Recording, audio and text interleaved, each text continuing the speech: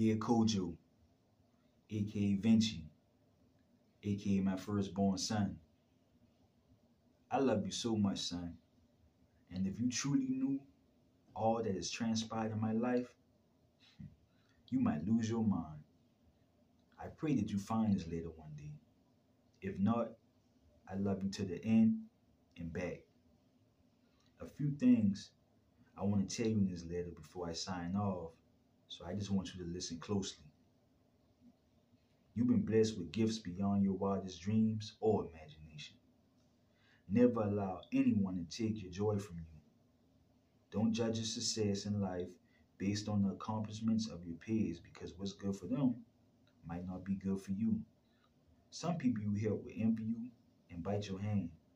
Then you will have a few with pure hearts. But most people are infested with wicked souls.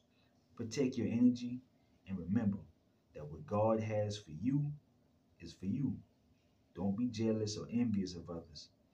You will be great when the time is right. You have a gift of filling out spirits and energy. Use it or you'll lose it. Always respect your mom. Always respect your elders. Love yourself.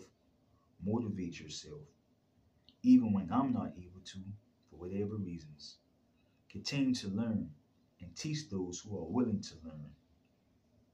Most will bite you and hate you in the end, but the chosen few are the ones that you keep close. Be careful when feeding a stray dog, because some strays only need just enough strength to bite your hand off. You have to be mean as a snake, but humble as a dove. Females, they come and go.